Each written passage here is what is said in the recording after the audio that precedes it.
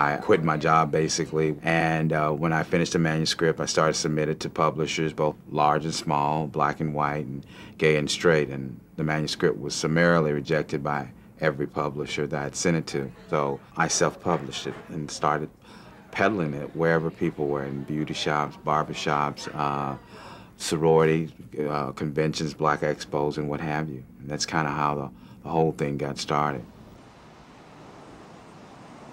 I just think that's a brilliant, strategy. Go to where the women are, the women who read and all that, and get people talking. One of our sales reps in that area heard about this amazing guy who was selling copies of his book in the back of his trunk of a car to all these hairdressing establishments in Atlanta. Brought it to the attention of one of our then editors. I called him and I told him who I was, and he said, "You're John Grisham's publisher, aren't you?" And I said, "Yes, we are." And he said, "Nothing would make me happier than to be working with John Grisham's publisher, because that's what I want to be."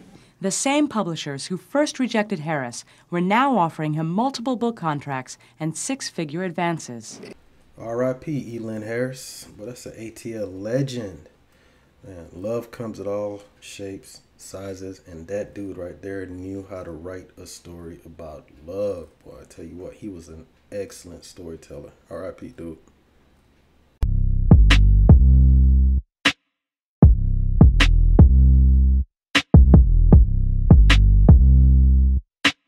What up, y'all? I'm Christopher Markland. Welcome back. Man, you heard everything that dude Lynn Harris just said. Beauty shops, barber shops, conventions, sorority houses, expos, you name it, out the trunk, that dude was moving units, and that's because he believed in his product and he put in the work. All right, that's what it's about. You have got to put in the work. These books that you write are not going to sell themselves. It's up to you to sell it. You got to do what you got to do to sell those books. You worked hard as hell to write it.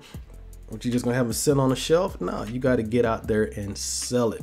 All right, and think about it. This dude was rejected multiple times by all of those big, publishing houses, whatever. But guess what? He knew his talent. He knew his worth. He stayed at it. So my man knew that he had a good book. He knew that he had a good manuscript, and he went to all those publishing houses, got rejected, but he kept at it and started selling because he knew he had a good product. Guess what? The key to that was he was selling. There are three parts to being a successful author. One, you got to write. You got to be a good writer. You got to have the manuscript. Two, you got to publish the book. That's the second part. You got to have a solidly published book. And three, you got to be an entrepreneur.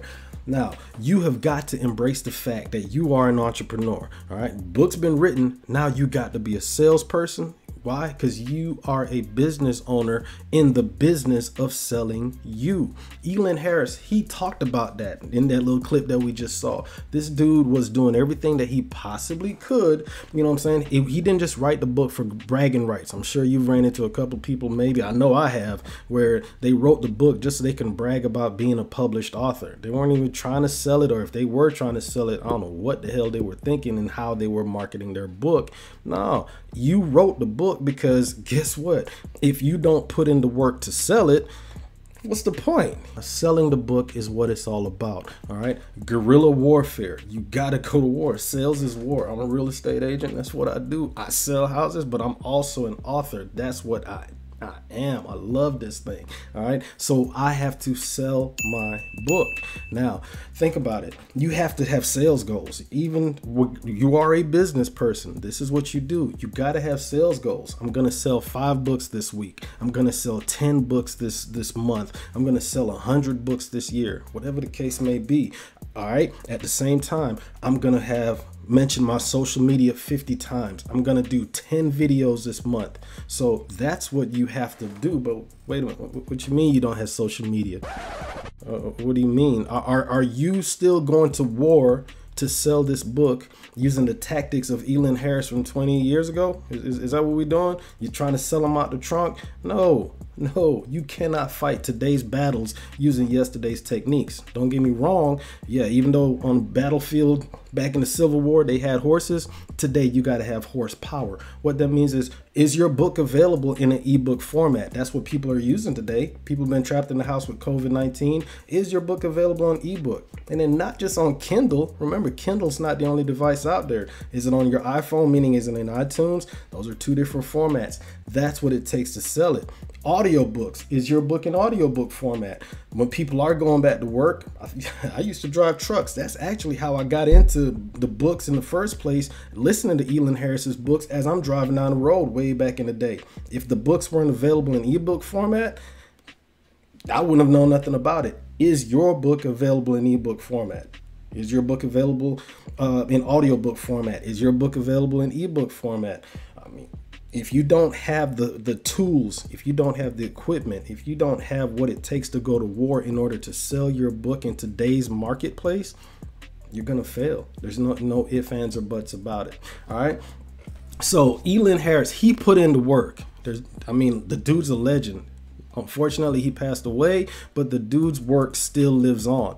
Is your work going to live on? Is it even out there for it to even take its first breath? I mean, in other words, is your book written? And more importantly, is your book published? And even more important than that, are you selling your book? Are you putting in the work? Let me know in the comment section. What are some of the things that you've done as a writer to sell your book? What tactics have you employed in order to get your book in the marketplace? Let me know.